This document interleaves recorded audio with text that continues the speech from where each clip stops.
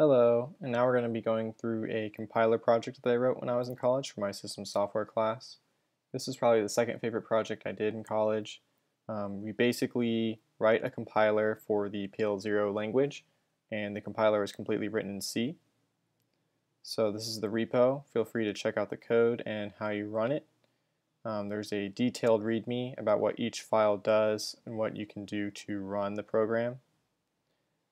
I'll go through the basis of each part of the source file, then we'll actually go through the code and run it for you, and then you'll see some examples of test inputs that I do. So first, there's three different parts that we had to write. One was a virtual machine, the next was a lexicographical scanner, and the third part was a parser and code generator. Now this isn't necessarily how they run in order in a compiler, it's actually a little bit backwards, but this is what we basically had to do for each part. So the first part that we wrote was the virtual machine, and this is done in two cycles, a fetch cycle and an execute cycle. And basically here is the instruction set architecture that we are going to handle with this compiler. We have lit, which just pushes a constant literal value onto the top of the stack, OPR, which is the operation to be performed of the data at the top of the stack, load, which loads the value to the top of the stack, store, which stores that value at the top of the stack, call, calls a new procedure at code index, inc, allocates this many, increments it by m, jump instruction top stack, write the top stack element to the screen, and read an input from the user and then store at the top of the stack. So these are the ones that we'll be really looking in when we're doing our test input files. The second part was the lexicographical scanner. This is using the EBNF tree as follows. We have program, block. Block has constant declarations, variable declarations, and procedure declaration statements. Here's the const, here's the var, here's the procedure, and here's our statements. We can do call, begin, end, if, then, else, while, do, read, and write. Here's our conditions. Our operators, our expressions, our terms, our factors, our numbers, our identifiers, and then very down to the very bottom level is digits and letters.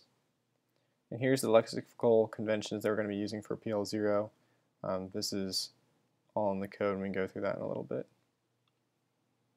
And the third part was the parser and code generator. This is where we started putting all of it together.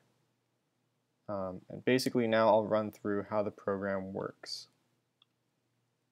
So you look through the compiler, this is where all the source code is and the test files. So data.h is just storing a lot of variables that are used across all these C files.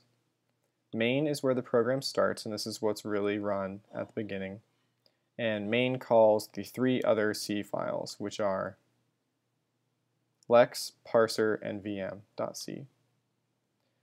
When you compile this, if you look through the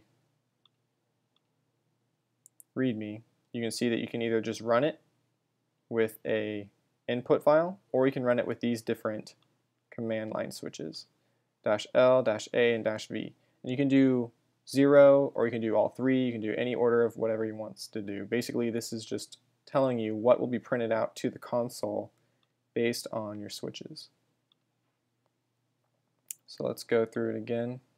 So if you do -LAV, we're just looking through that in the arguments, and that'll just say, okay, we're going to go ahead and print out that to the console as well.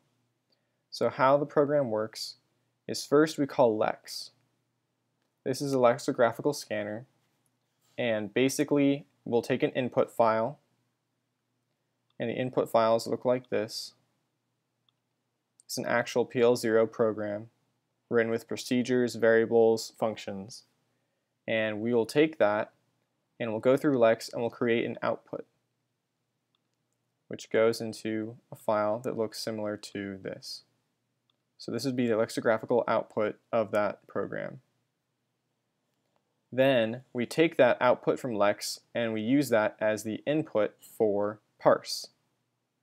Then parse runs through it, takes this lexeme list, and creates instructions that'll look like this. Then the last code that runs is VM, which takes that parse output as its input file and will show this in its output. The actual instructions that will be written, these are the line numbers of the instruction, the actual OP, L, and M, and then it'll show the entire program running on the stack. And I'll run through this together with you as well. So I go ahead and include all of these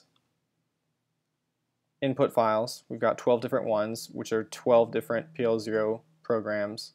So if you don't necessarily want to make your own test input files, feel free to run through those. You should be able to understand them pretty easily. And I include all of the correct Lex output, parse output, and VM output files that will be created. Whether you use the -L and AV just means that you're actually going to print these output files to the console at the same time. So you can view it instead of opening up a file. Alright, so now let's go a little bit through the code. So that's how it calls each flag, the LAV. And then after we call those three programs, Lex, Parse, and VM in order, we will go through those output files that I showed you, and we'll just run through them and print them to the console. So that's what the -LAV does. So now if we go through in order, Lex asks you for the input file and creates that Lex theme list by going through, checking if it's an alpha, going through if it's tabs or new lines, and just going through those and checking each symbol. Parses through those symbols, the Lex theme list, and we'll go through that EBNF tree and generate the code that we're going to be running for the VM. And then the VM actually takes those instructions and runs through and does the operations on the stack. It'll actually execute the code and print out each instruction as you go through it. So now let's go ahead and go through how we can run this. So this is what you basically want to do to compile it. You can do GCC or CC, compile your object file, and then you want to compile main, lex, parser, and vm.c. Then you can either just run it by / your object file, and that'll just use the input test files. It'll ask you to name it. Or you can go ahead and put your -LAV. You can just do -L, just A, just V, L and A and V, whichever combination you want to do. That'll just make it easier for you to read through the console instead of having to open up a text file. So now let's go ahead and do that.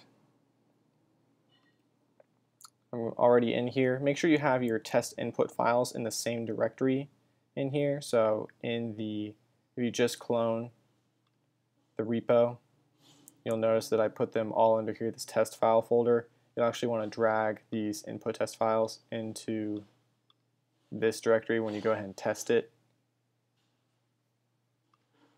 So then when you do it, after you can do just this, and it'll ask the name of your input file. So you can do test.text, and we can see, you just have to resize it a little bit so you can see it.